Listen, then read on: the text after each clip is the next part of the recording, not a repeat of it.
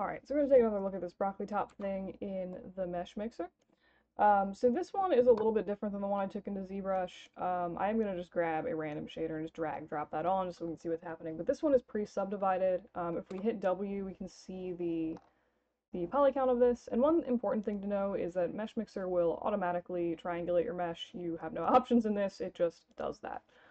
So what we're going to do, and I pre-subdivided this just because it's a little bit easier to work with.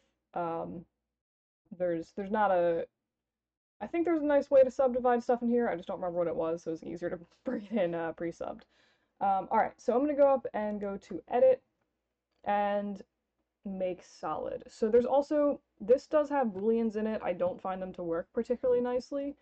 They have some issues with the seams that I don't like, so I'm just going to go up and do Make Solid. This is more or less the same thing as a Dynamesh in ZBrush, except it takes way longer to calculate. Like way longer.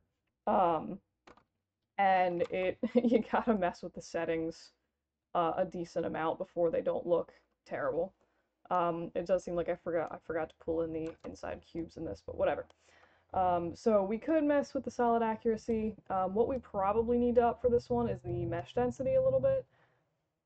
If you do, you can just play with the settings as needed and then go update. I'm not going to do a super nice looking one of these, because frankly, it just takes a long time to process. That's the thing that kind of sucks about Mesh Mixer for stuff. Like, it does an okay job at stuff, but it's just, like, really slow. Like just painfully slow. And every time you update stuff, you have to wait, like, a really long time for it to compute, which, like, was the bane of my existence a while back. But anywho. So we look at this and we're like, cool, it's kind of attached together, that's nice. But like, let's reduce this because we still have 30, like 400 whatever polys. So I don't remember where the buttons for the reduce feature are, but I can tell you that Control A will select all of the model things. Control A. They should turn orange. Oh wait, did I actually accept that? Hang on. Yes, I did. Okay, my bad. Alright, so Control A, and then you can do Shift R, and that will just automatically bring you into the reduce menu, which, like I said, somewhere over here there's buttons, I just don't remember where they are. There's also some wonky mesh errors happening down here, which normally you'd want to fix before going forward because that's very clearly broken, but I'm going to ignore those for now. Okay, so I usually just sort of accept this at 50%, and then I'll just keep Shift R-ing and then accepting it until it's near a level I want, and then I might play with the slider.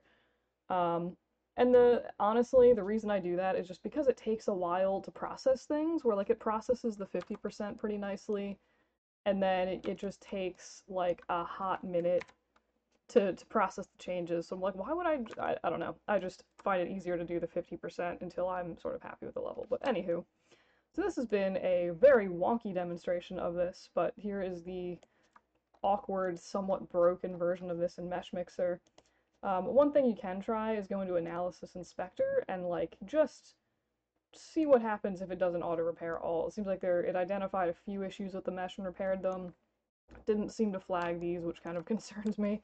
I'm actually not used to seeing that happening. Normally, if you did a better edit mesh, you know, boosted the settings from fast to accurate, and you like added more resolution stuff, it usually will fix that kind of stuff.